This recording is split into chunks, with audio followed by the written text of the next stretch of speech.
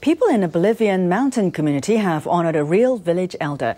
Carmelo Flores Laura has a document stating that he is 123 years old. He may be the oldest person ever known. Flores lives in the Andes Mountains, about 4,000 metres up. The local governor handed Flores a medal and a certificate to mark his longevity. His family and neighbours cheered. He can still walk without a cane and he was glad to give an interview.